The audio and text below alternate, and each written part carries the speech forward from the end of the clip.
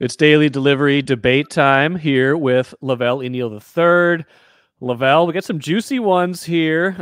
We talked about these ahead of time. Number one, right off the jump, Gopher men's basketball season started Wednesday. It's a big year, a lot of us would say, for head coach Ben Johnson.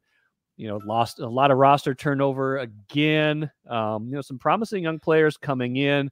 But you look at it and kind of the college basketball landscape, it's going to be hard for them to compete this season. If it's hard for them to compete this season, does that put Ben Johnson on the hot seat? It shouldn't, but I'm thinking that it would. There are some national websites and publications that already have him as a candidate to be on the hot seat this year. And I don't think it's I think it's a little unfair. Last year, I criticized him at the start of the year saying that he needed to have a good season or he should be on a hot seat. But they ended up 9-11 in the Big Ten and ended up with 19 wins and going to the NIT. And I thought that was satisfactory given how terrible the previous two seasons were. But then the offseason came and college free agency came and the roster has been decimated. And, it's just dealing with the reality of college sports and the financial landscape and the transfer portal.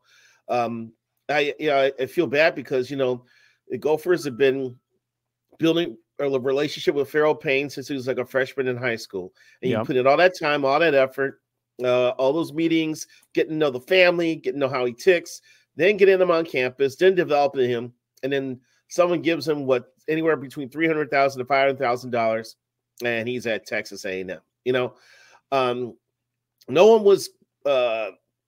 was recruiting Elijah Hawkins to come play basketball. He may be 5'8". He may not be that tall. Ben gave him a shot. He responded by being one of the leading assist men in the nation last year.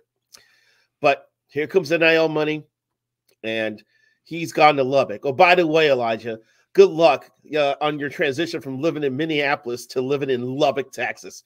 All right.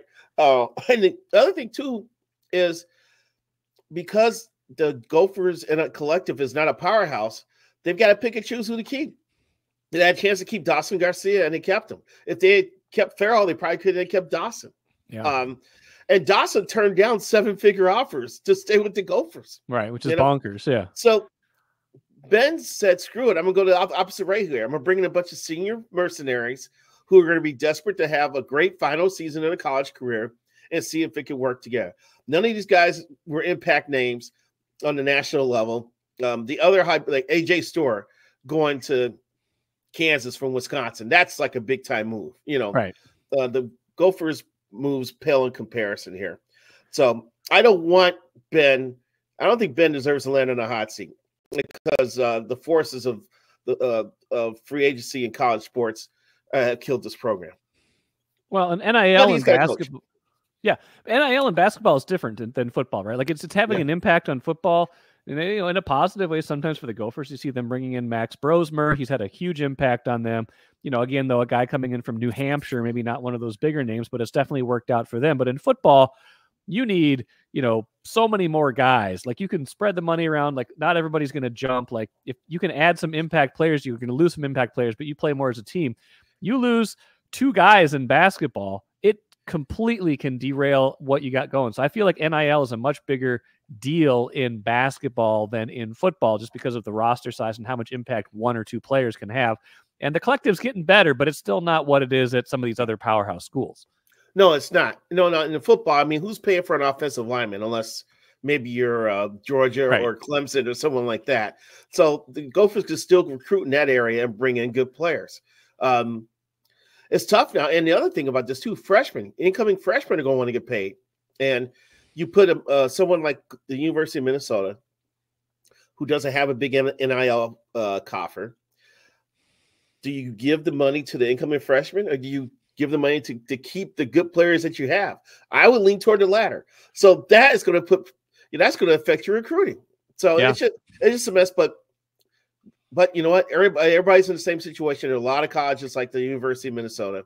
Ben's going to fight through this, and if he can win with this bunch of transfers, it's going to be one of the better coaching jobs in Gopher history, I think. I would agree with that. We'll see where it all ends up at the end of the season.